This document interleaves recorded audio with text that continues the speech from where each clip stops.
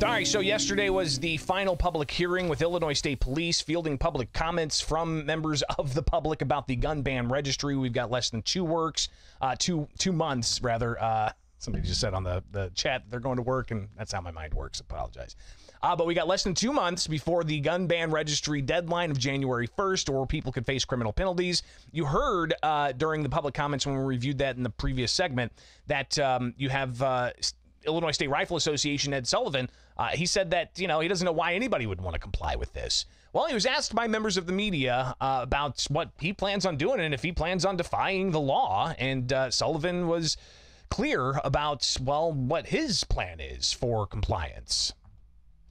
That statement was made by Ed Sullivan, citizens of Illinois. Registration of firearms to government always leads to confiscation. And so I'm not going to comply with this law. I will comply with the law. I will move my firearms out of state, but I will never register a firearm. So no, that is citizen Ed Sullivan making that statement. Well, and I asked, a simple question, which is an important question as to why. Why would somebody not register their firearms? Why not? Because what will happen next, and people will think that maybe this is a tinfoil hat response, but registration has always, in the history of the world, led to confiscation. And so the next Highland Park shooting that we have, they will now have a list of people that have these firearms, and they will come for them. After they pass legislation to, in essence, ban what they term as assault weapons. Now, he was asked more about the compliance issue, how he's going to comply. I wanted some clarity. Are you just not going to register? Are you going to sell your firearms? Are you going to transfer those firearms? How's this going to be handled? No, I know exactly what happens. For the first offense, I get a misdemeanor. For the second offense, I get a felony. It won't happen to me because I will not have a firearm in this state. I'm going to comply with the law. I'm just not going to register the firearm. Okay, so again, he's going to move them out of state. And think about this. People who don't have those But what about means. folks that don't have the ability to move their firearms out of state? I mean, think about the cost that some of the people that they just can't pay for it. I mean, this is a completely regressive law against anybody that doesn't have the means. I happen to have the means, and I live right on the border, so I can move them to a storage unit across the way. So obviously, there's that option that people have is to move their firearms, but it being regressive, it's not just regressive for certain people, it's also the question of kiosks. People who don't want to register their firearms through the internet, who don't have an email address, they can go to a kiosk, and I think there's, 4 kiosks across the state, all over the state, but there are no kiosks in the city of Chicago. No. To comply with this law, you either register your firearm or you move it out of state, or you become a peace officer, I guess. So what does that mean for people in Chicago that want to be able to keep firearms that may be considered now assault weapons? They are going to have to make the determination on their own unique set of circumstances. If you want to register, then register. I'm not saying, I know some people that are going to, and that's fine. I don't issue anybody ill will. Do what is best for you. I have the ability to comply with the law by moving them out of state, and that's what I'm going to do. I'm curious if some of you watching live in the comments, if you want to share, what are your plans? I see a lot of comments of people saying don't comply, and people on X saying, don't comply, don't comply. Listen, I'm not an attorney. I'm not your legal advisor. I'm just a reporter who is, telling you what's being talked about, but I'd love to hear your feedback. What do you plan on doing? Ed Sullivan saying that he's likely moving these out of state to a storage unit or something. Do you have the means to do that? Do you not have the means to do that?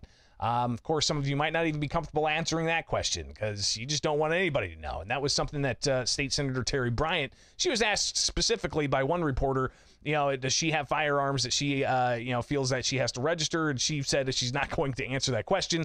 But she did take other questions and in particular had some criticisms for the hearing yesterday in Caseyville. Here's State Senator Terri Bryant after the hearing. Well, first of all, it's a very, very large room. As you can hear, it's very loud.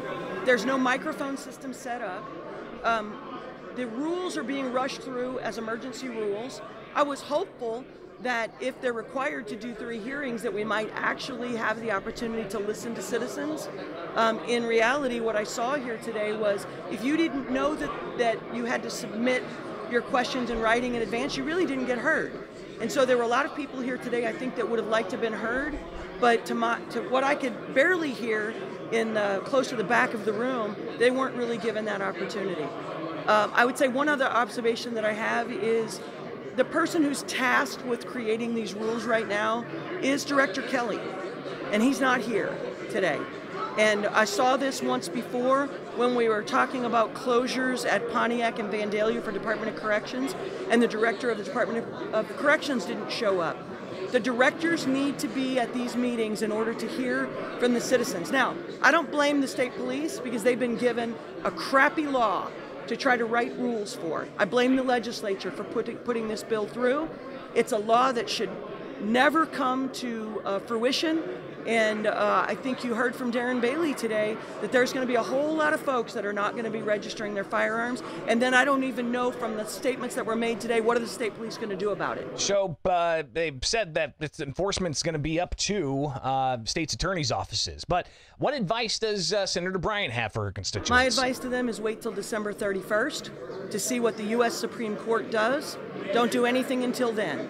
At that point, each individual will have to make their own decision about what they're going to do with their firearms. And she was also asked about the Joint Committee on Administrative Rules, that bipartisan legislative panel that oversees administrative rules like that of the state police and their emergency rules. They meet today. Here's Terri Bryant. Well, they need to deny the emergency rule request.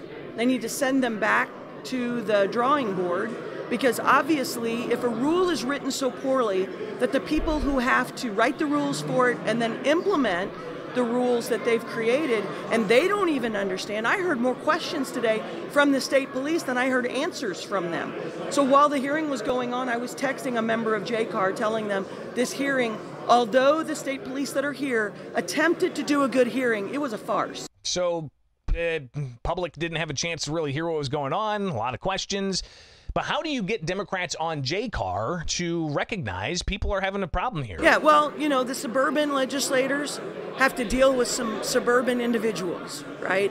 They need to actually, they need to be leaders in this. And leading doesn't mean that you create laws that violate people's constitutional rights. I'm very disappointed in the judge's ruling from the appellate court basically saying that you can make up rules that have to do with your constitutional rights when specifically the Second Amendment says that your rights shall not be infringed.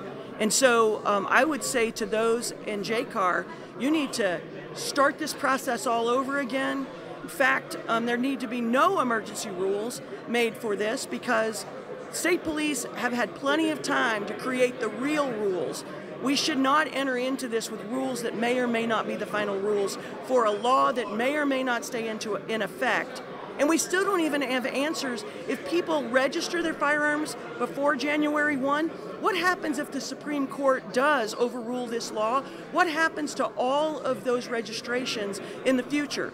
We have a bill that says that all of those records have to be destroyed, and we cannot get President Harmon or Speaker Welch to call those bills. So the veto session final 3 days is today. There's a lot going on. If you guys aren't tuning in every morning to the reviews we do, I'm keeping you guys posted on not just the gun litigation, but also what's happening at the Illinois State House. JCAR meets today. Final 3 days of fall veto session start today. Are they going to take up the question of those who purchased firearms when there was a court injunction, keeping them harmless if indeed the law does have the January 1st deadline to register actually kick in with possible criminal penalties? So many questions. Former State Senator Darren Bailey, former Republican gubernatorial candidate against Pritzker. The possibility of banning firearms was indeed a campaign issue in the 2022 election. Bailey did not win, of course, but he was there, and we heard his public comments in the previous segment. He took some questions from members of the media, and in particular, he talked about the criticism he has of the meeting yesterday. I think the Illinois State Police are doing the best that they can with what they have. I'm terribly frustrated that this Illinois State Police Director, Brendan Kelly, didn't take the time to come here on his home turf to address his friends and his neighbors. I'm really bothered about that. I'm bothered that they held these at 9:30 in the morning. I think I see the writing on the wall, and I'm not happy about that. So, but at the end of the day, the Illinois State Police, I believe, are doing the best that they can. They have been put in a difficult situation, and I don't think there's any accident that there was. I'm frustrated there was no PA system. So yeah, he went on and was asked about the advice he has for other firearms owners, because Bailey said that you're gonna have to take the guns from his cold dead hands. But what advice does he have for firearms owners with that January 1st deadline down the pike? My advice is that I believe this is unconstitutional. I believe that this will be stricken down by the courts eventually, and people are going to have to do what they feel comfortable with. I, for one, will not comply. Why won't you comply? Because it's unconstitutional. That's what makes this nation so great. Somebody, we the people have to stand. It's time. The Second Amendment protects the First. History shows us the way that countries go that take firearms away. We've seen in my last 4 years in Springfield. This is the stepping stone. This is the beginning. Just take care of this and everything will be okay. Nope, there's more coming. And I believe that Governor J.B. Pritzker's end goal is to strip Americans of their firearms. So the question also to him about the Joint Committee on Administrative Rules, and should they block the administrative rules? Because if you remember last month, they voted but didn't pass a measure to object, and then they did some recommendations, but they could suspend. I will not comply with any infringement on our Second Amendment rights. That was given for a very distinct purpose, and I think we're living in days now when I think we're understanding what that purpose is more and more. Should Jay Carr vote to suspend the rules? Absolutely. I hope they do, but unfortunately, many people don't understand how Jay Carr consists of, 6 Democrats and 6 Republicans, so you essentially have to have 2 from one of the parties to go with the other, and it's election year. Do you see that happening? I don't think so. So again, clearly a lot of questions still persist as to what's going to happen with the ban on firearms in the state of Illinois. And for those of you keeping score, let's go ahead and take a look at where we're at on litigation against gun laws. In particular, let's see where we're at with the Thomas Mag case. Here we are with just a brief overview. You've got the latest action on the docket being a response from Thomas Mag's attorneys. This was after the public hearing last month, and after you had the state police and the governor's office file last-minute filings, like 400 pages. So after the hearing, you did have the response from Mag. That's it. So we're still waiting on Stephen McGlynn, the Southern District judge, to actually issue a ruling there. But you also have the case that federal firearms licensees of Illinois were granted an amended complaint. They filed that amended complaint. A judge saying that the state has until January 31st to respond to that complaint. But if you look at that filing, the most recent one from state police, they outline that indeed they were looking for the federal firearms licensees of Illinois to file a preliminary injunction motion by Friday. But while they were preparing, and check out the interview I had with Custis Morris from the Mitchell and Associates representing FFL of Illinois from yesterday, he talked about how they were ready to file that preliminary injunction motion when the 7th Circuit U.S. Court of Appeals vacated the Southern District's ruling. So still some back and forth, very mumuch alive in the courts. We'll see what happens with both of those cases. But another Supreme Court case that's on the docket here. You've got the Rahimi case, and this deals with orders of protection and the like. So that's actually going to be heard today by the U.S. Supreme Court. This is out of Texas. We've seen this play through and looking at the dockets, and we're now at the hearing date, and you can actually listen to oral arguments that begin in about 30 minutes. You just got to go to the U.S. Supreme Court's website, and you can find the oral arguments. And if you listen live, you'll be able to hear those arguments from the U.S. Supreme Court in that Rahimi case. So a lot of eyes on that. So that's just a little bit of an update on where we're at with litigation, but obviously still some substantial questions. And we have a lot at play, including the Joint Committee on Administrative Rules today. I will be there on the ground in Springfield to watch the proceedings and to report out, so we'll review that tomorrow. We've also got the final days of fall veto session today is the final start of the last 3 days of the calendar year. Will they take up a moratorium on nuclear construction? Will they possibly, move to keep the Invest in Kids Act? Will they, possibly deal with a measure to allow for individuals to be held harmless if they purchased firearms when an injunction was in place? There's a lot that's going to happen in the next 3 days. Be sure to stay tuned with Bishop on Air each and every weekday morning. We review what happens at the Illinois State House, but we also delve into the latest in litigation about the state's gun and magazine ban here in Illinois. But also tomorrow, going to do a council corral. So it's going to be here with Bishop on Air. Guys, have yourselves a great day. Thank you so much for tuning in.